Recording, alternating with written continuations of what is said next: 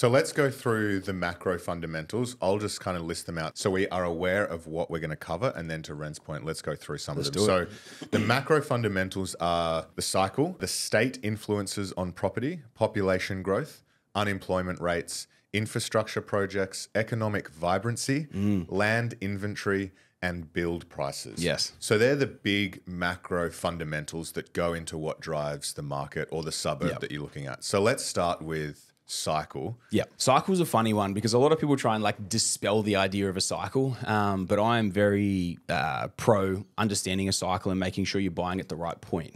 So yeah, a lot of people will talk also about like past growth, right? But past growth is definitely not an indicator of future growth. So if an area has had, 12 to 15% or even 10 to 15% per annum average capital growth over the last 10 years, I'm very wary of an area like that because it's more than doubled in the last 10 years. So it's something you have to be, again, very, very careful of. And so when you're understanding the cycles that a market's in, really you're understanding it from an affordability perspective. How much room does it potentially have for growth? I think like understanding the cycle side of things, it really comes down to an affordability perspective of where it's at. And when it's had a huge run, a lot of the time it doesn't have that potential to continue to grow. Because when you look at an affordability, and we've spoken before about like median incomes to house price ratios, it's so important to understand this because if you're buying in something that's at a very like frothy point from that perspective, it doesn't really have the room to grow.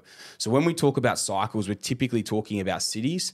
States can sometimes be kind of, almost bundled into a cycle. But yeah, normally it's like a city or a region. Where is it at in a cycle? Is it nearing a peak? Is it past a peak? Is it bottoming? Is it just lifting up? It's very important to understand where they are.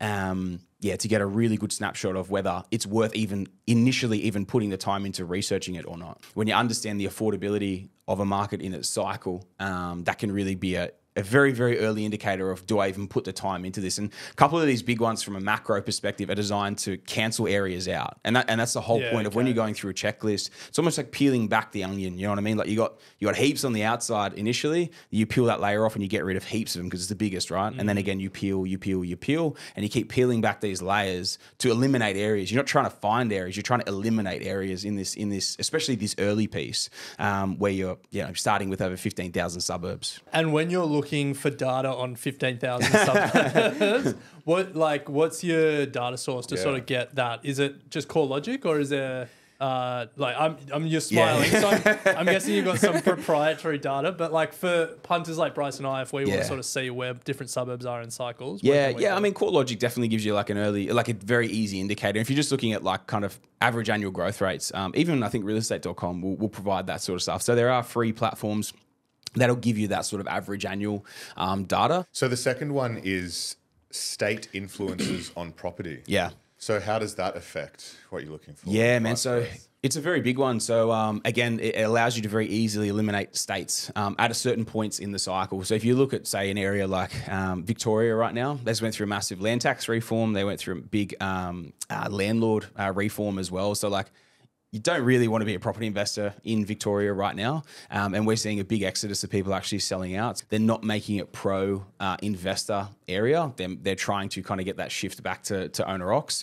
But right now there's an exodus of a lot of people trying to sell out. So it's that time where, and it may bottom out sooner than a lot of other areas, which means in the next couple of years it could be worth looking at. But right now we're not at the bottom yet. We're kind of going through that downward sort of slide as people are exiting. So the third big factor is one that I think people probably intuitively understand, population growth. So is there any quirks to this or it's just a supply and demand game? Yeah, it really is. But it's when we're talking about sourcing locations, obviously population growth has become a big thing in the last, let's say 12 to 18 months, right? Because borders were closed, reopened, Australia's getting smashed.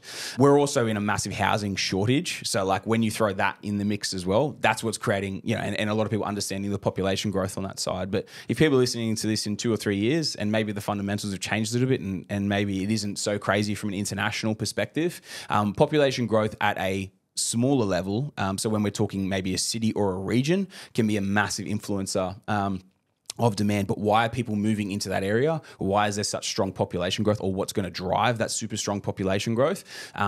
Especially your smaller markets. A population growth it has to be a significant number to really affect a market of that size. Yeah. Even if you're just talking the mil plus that's Adelaide, the 2 mil plus that's Perth and Brisbane, like it has to be a significant amount to affect them, let alone say Sydney or Melbourne. But when you have a small region, and when I say small region, you might be talking 50, 100, 200,000 people. A small shift in that, like let's say a 5 or 10,000 people in a year, it's a significant amount for such a small population. But what's going to bring those people into the area and create that really, really big upturn or that really big shift? Well, I think that probably is pretty closely tied to the next one, which is the biggest driver of population growth to certain areas is availability of jobs. And the fourth factor you have here is unemployment rates. Yeah. And it also ties in really closely with the one that follows it again, being infrastructure projects. So the two of those are almost always very, very closely linked. When something has a lot of infrastructure projects in the pipeline, it will drive a lot of people into a region. Sometimes trying to get ahead of those things, either being announced or knowing they're in the pipelines and being imminent, or some projects coming in, being approved, and then some other big ones coming in after it. Massive driver of population growth for one, which then in turn turns into super low unemployment rates, and also tightens up vacancies and everything, and really eats out stock right across the board. So those two are super, super important. When you've got really, really strong or really low unemployment figures, you've got a really, really strong local economy, which means there's more money flowing around. People are being able to ask for salary increases, wage increases. The incomes are lifting in an area as well, which allows people to pay more for both rent and sales price. And a lot of the time, it attracts people of a slightly higher demographic or persona as well.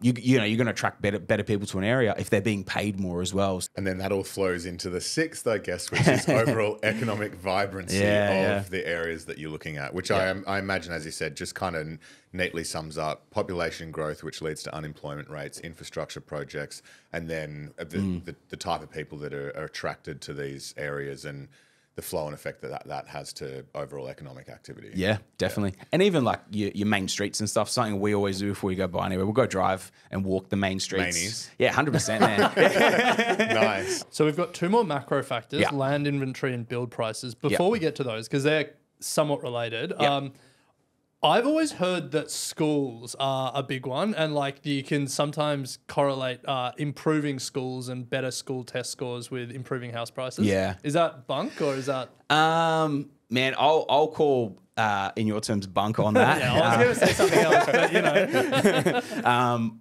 when a market's flatlining, if somewhere's like desirable from something like that as a perspective, let's say Sydney when it had its downturn, all the rest of it in 2003 to 2013, your areas that are more desirable from that perspective, yes, they will stay more desirable, right? But they're always going to trade at a premium from that perspective regardless. So it's one of those things, I think, we'll call the bunk on it from that side, because it's they will hold up better, especially in a downturn. But yeah, from a growth perspective, I don't believe they'll outperform. So that leads to the final two macro factors: land inventory and build prices. Yeah. So land inventory probably plays in a little bit to the point of Wagga. So 25,000 people, we're talking about something like probably 15,000 homes, 10 to 15,000 homes in the next 5 years. For a city the size of Wagga and how many building companies are going under, like it's an impossible sort of prognosis. You know what I mean? Like it takes too long to get these things approved. So it's one of these things of understanding the land inventory coming through. It's really important to understand what stock will be coming on, and it works both ways. So when you can see that it's very, very tight and there isn't that much coming through, or it's a council that's really slow, if all these things are overlaying on each other and then land inventory is really low, or that process, like this is not that much coming through from that perspective, it's going to be a delayed period before new homes, whether it's, apartments, townhouses, or land to actually be built on comes through. And if we're going to have that lag time and that lag period, we know we've got a better chance of like a really strong upsurge. But then on the flip side of it, if we can see a lot's coming through from all these different projects of apartments, townhouses, land, builds, all the rest of it, if we know, Stockland's got a 5,000 home estate that they're, a land block estate that they're releasing over the next 5 years, that's a lot of land coming to the market that home buyers are probably going to gravitate towards that and not have the pressure on the existing housing market. So it's really important to understand what's coming through compared to the housing market that's currently there, and then how is that actually going to affect house prices, be it up or down, or no real effect on it.